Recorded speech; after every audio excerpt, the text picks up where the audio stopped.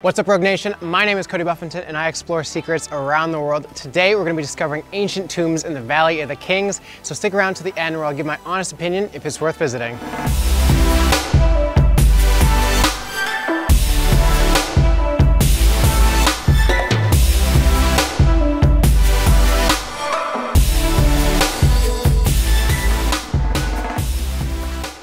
So we've come out very early this morning where you can see the hot air balloons right behind me. We're at Abu Nega, which is actually a place that was discovered very recently, and this is where we're going to be starting the day.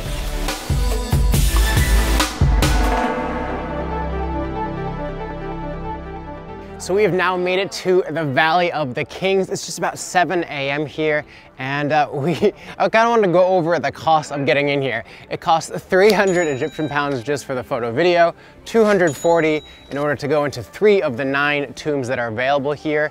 And if you want to see the others, you have to pay an additional 240 for each group of 3 tombs. And then Tutankhamun is not included as well. That's an additional 300 if you want to do that. So as you can imagine, I spent a good bit of money this morning just to get here. We paid for a tour guide for the day. Turns out he's not a tour guide, he's just a driver. So we had to get an additional tour guide, so that was an additional like 300. So when you're coming here, just be prepared to be spending a lot of money. But I really want to see King Tut. I really want to see the Valley of the Kings. We came here very early so we could see all of it. So let's head on in. So our guide asked us which tombs we wanted to go to, and he said you can go to the 3 smaller ones or we can go to 3 big ones. So we wanted to go to 3 big ones since we're going to be going to King Tut's later, which is a really small one. So here we're at the tomb of Medam-Pita, who is a ruler he's actually the 14th son of Ramses II, one of the famous rulers, and Ramses II had 210 kids. He had 97 sons and 113 daughters, which is Medam-Pita. He built this tomb, and it's one of the biggest ones here in the Kings Valley. Right now we are in the tomb of Medam-Pita. So Medam-Pita, the 14th son, was the ruler that first came after Ramses II, and he only ruled for 10 years, but during that 10 years, he built one of the biggest tombs here for himself, as you can see. So now we are finally at King Tut's tomb. This is the famous tomb, and this one was found in 1922. Originally, they started looking for it in 1906, so they're actually trying to look for it, and it took them that many years to find it. Here you can see King Tut himself. This is his mummy. I'm not sure if he was just very short at the time or people were smaller, but it seems like he's only about 4 feet tall. It's crazy that you can actually see him here in his tomb out in the Valley of the Kings. So King Tut's tomb is actually one of the smallest ones they ever found. It's also one of the last ones that they ever found here. And what's crazy about it is it's so famous because they found so much treasure here. They found it untouched, essentially. No other tomb had ever had this amount of treasure and goods in it. So here in King Tut's tomb, this was one of the last ones they found a long time ago. This is actually number 62 out of 64 that they currently have. You can see over here these monkeys. These are for each hour of the night. And so when he dies, these are supposed to be the 12 hours of the night. And so through the night, he takes a boat through the underworld, and by the end, he should come up as a sun god. So when the sun raises again, that's the king being a god after he has died. And then over here, you can also see that unlike every other tomb, this one has all these black spots, which is like mold. And the reason it's like this is because he died so quickly. And so they actually didn't have enough time to build his tomb. So they actually had to rush and do it. You can only have 70 days when you die to become mummified and then buried. And so they had to put this whole thing together in about a week.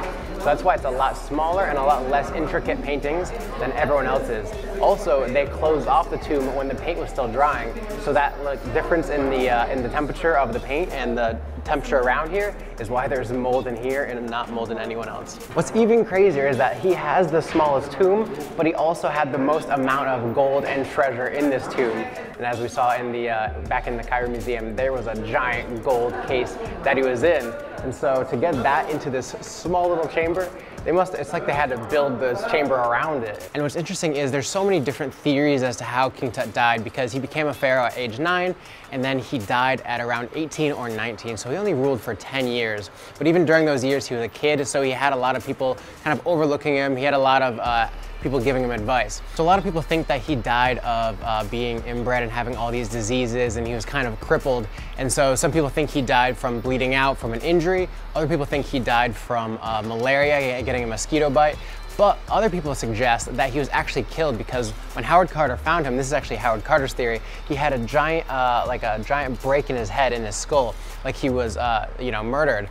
And they think that the high priest had the most to gain from this. And so the high priest who was giving him advice, he had the most to gain, so he might have killed him because later he then married King Tut's wife.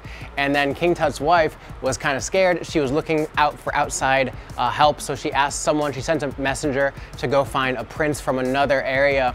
So the 3 messengers were killed and their heads were offered up to the queen as a wedding gift from the high priest. Now imagine probably an 18-year-old girl getting married to some high priest who's probably in their 60s or 70s. There was a 46-year age difference, so that kind of sucks. Also, the tomb was robbed supposedly 3 times, but the high priest apparently stopped the robbers multiple times and then covered everything up and put it back in the tomb. And one of the reasons it took so long to find this tomb is because it was covered in rubble from other tombs around us. So when all those ones were getting robbed and stuff, all the rubble fell and it was blocking the entrance here. So that's why King Tut's tomb took the longest to find. So we're actually in the tomb of Ramses IV right now. He was not one of the famous Ramses. There's actually 11 of them buried here in this tomb. And this one's just kind of really famous because it's very vibrant. The colors here are unlike any other tomb. You can see a lot of the blues above. Everything just stayed very vibrant. So we've now made it to Hatshepsut's temple. She was the queen of Egypt and she ruled for the longest time and had a temple built here. And they actually planted trees here, which are incense trees, which came from the kingdom of Punt, which is this mythical kingdom. Supposedly it's Somalia now, but they had incense trees all along here. And I guess they were her favorite trees leading up to her grand temple, which we're heading up to right now.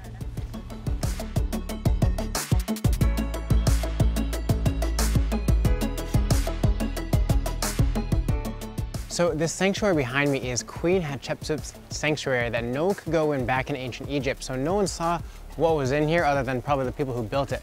Now you can go in there and we can see what's inside. But it's interesting because at the time, no one else was allowed in there but herself. All right, you guys, so I'm back now from the Valley of the Kings, and I wanted to give you my honest opinion because this is a place that I have been looking forward to for a very long time, especially doing research. You know, this is where the kings were found, all these tombs. They even found King Tut's tomb with a ton of treasure here. So it was a place that I was looking forward to for a very long time, but throughout the day, it didn't seem like it was, you know, going to meet my expectations. And I don't want to complain, I just want to list a couple of points that you might want to take into consideration when going here to maybe help your experience. So when I went there, it was by myself or with my friends. We were on like some official tour. We had hired a driver, and it turns out the driver who was supposed to be our guide turned out to not be our guide, just a driver. So we paid him a large sum of money to just drive us, and then we had to get a guide once we were there. Now, one thing to keep in mind is that local guides apparently are not allowed to go in with you to these tombs. So you pay this guide all this money and then he stands outside, which is kind of a downer. And then other things such as you get hassled a lot. Thanks. No.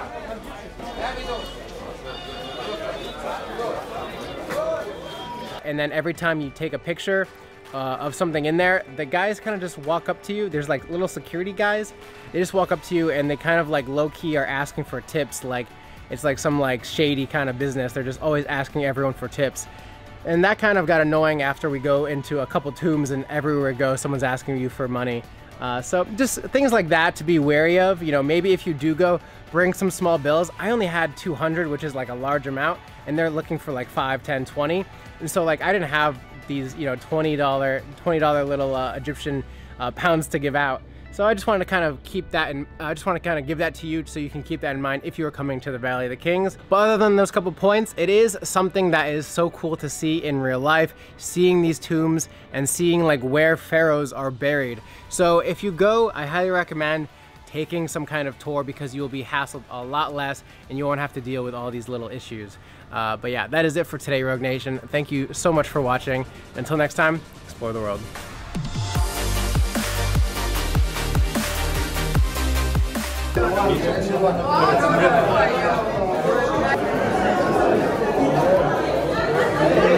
It's just sadness. It's just crazy. Let's get out of here. No. No. No.